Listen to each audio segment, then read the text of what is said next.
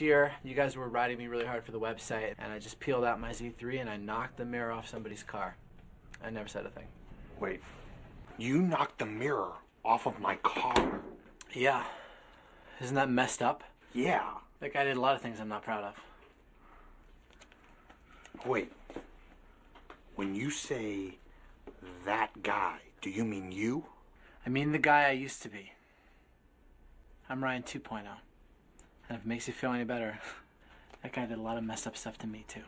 No, you mean that you did a lot of messed up stuff to you.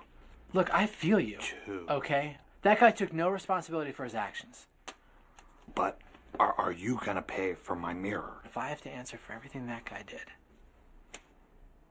I'm never gonna move on. It was like $200. We're never gonna get what we need from that guy. Hey, anybody see a pair of sunglasses? I think I saw some in the kitchen.